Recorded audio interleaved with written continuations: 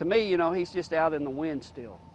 I can't rest until I get his remains back and find out what happened to him. In December of 2004, Carl Adams' son Stephen finished a final at NSU in Tahlequah and then vanished.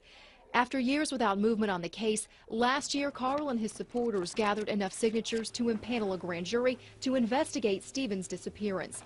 The proceedings lasted on and off from last September to just last week.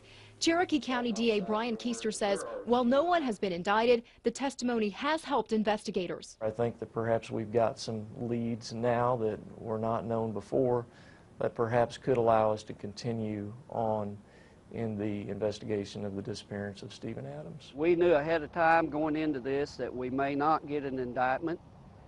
We used this as a tool to further the investigation, and it worked very well.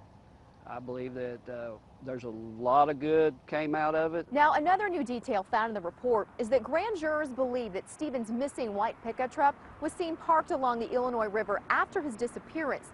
They believe the contents from inside the truck were stolen and that Stephen's textbooks were resold for cash here at NSU. As of today, the whereabouts of Stephen's body and his truck remain unknown.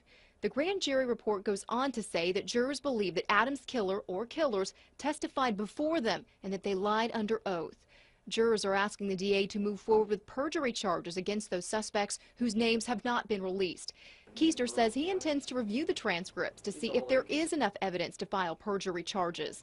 Carl Adams says the grand jury has given him real hope that Stephen's case will be solved. I feel like that everybody's on the same page about what happened and who did it, and they're starting to put some pressure on some people, and I think we're going to have a good conclusion to this. Reporting from Tahlequah, Casey Roebuck, 2 News works for you.